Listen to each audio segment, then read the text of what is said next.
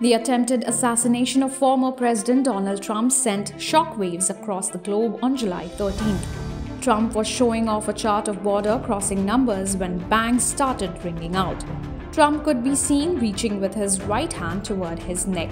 There appeared to be blood on his face.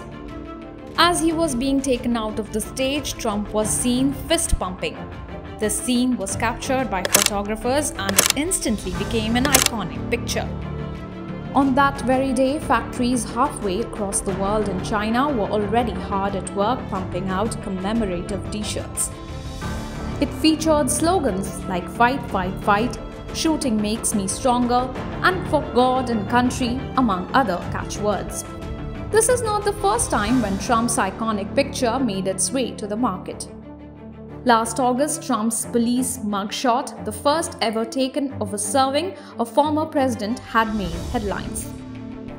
Turning the mugshot into a branding opportunity and political weapon, Trump had fully embraced his scowling, vengeful stare in the mugshot, using it to post his first message in more than 2.5 years on X.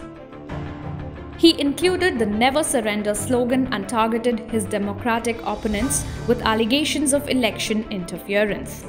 His team swiftly had released t-shirts, mugs and stickers bearing the iconic mugshots within hours of the photo's release.